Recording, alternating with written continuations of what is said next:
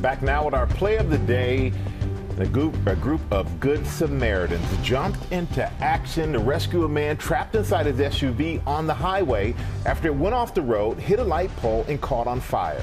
Eva Pilgrim has this incredible story for us. Good morning, Eva. Good morning, Michael. It's remarkable when one person stops to help, but in this situation, multiple drivers pulled over to help a perfect stranger trapped in his car on fire, putting themselves in harm's way, saving a man's life.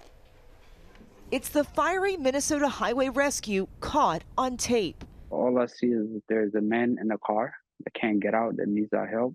Watch as Good Samaritans jump into action, racing to rescue 71-year-old Sam Orbovich, who was trapped inside his Honda SUV that was engulfed in flames. You could feel how hot it was, the smell of the smoke just wafting in the air. Minnesota State Patrol telling ABC News Orbovich's vehicle struck a light pole and then guardrail Thursday during rush hour on Interstate 94 in St. Paul.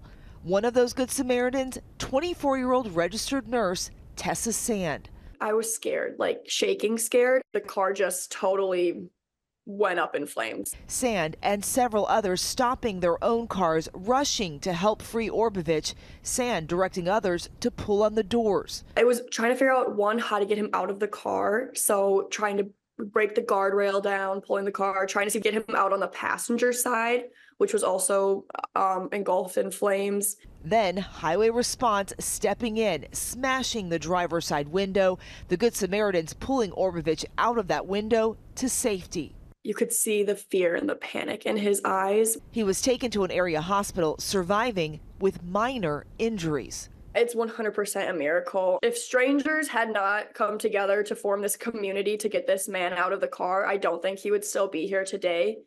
Yeah, and a lot of people calling these Good Samaritans heroes. One telling us he doesn't consider himself a hero, but it does feel good that he could help. Like you said, so many not hesitating. It makes you feel good to see all of those people willing to help somebody. Yes, exactly. You got that right. Thank you, Eva.